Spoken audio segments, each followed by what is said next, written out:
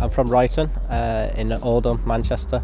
I left school with average grades, very average. I weren't the most intelligent, I was more interested in my sport. From the youngest age I can remember, I wanted to be a footballer, I wanted to play for United.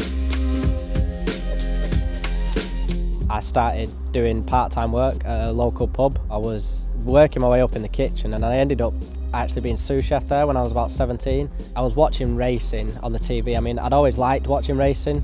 I was just pouring myself a drink on the bar and I was watching the racing. The owner actually said, "Oh, Gavin, you're the right size for a jockey, why don't you do that?" And I just shrugged my shoulders and said, well, if I knew how to get into it, I would. And they said, well, why don't you speak to Emma, she's got a horse. So she said, well, next step is going to the British Racing School down in Newmarket. She said, you go there, apply, and then you'll be put on a yard, and then you get put forward for your licence, get your licence and you race.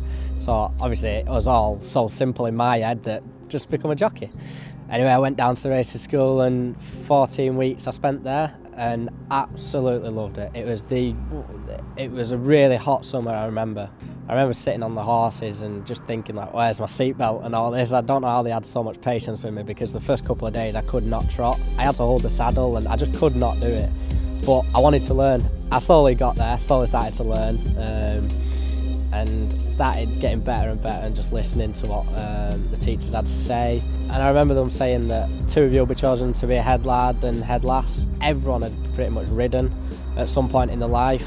Apart from me, I was the only one that hadn't, but I was determined to try and stick at that and achieve that. And I was made head lad at the racing school. I finished at the racing school. There's a great opportunity at a yard at Sir Mark Prescott's. I remember going meeting Sir Mark for the first time. I was very, very nervous. I remember going in the office and I didn't dare move. It's perfect, really, because he'll give you that advice and he'll praise you whenever you do something right. He will praise you, but he'll keep you very grounded and won't let it get to your head.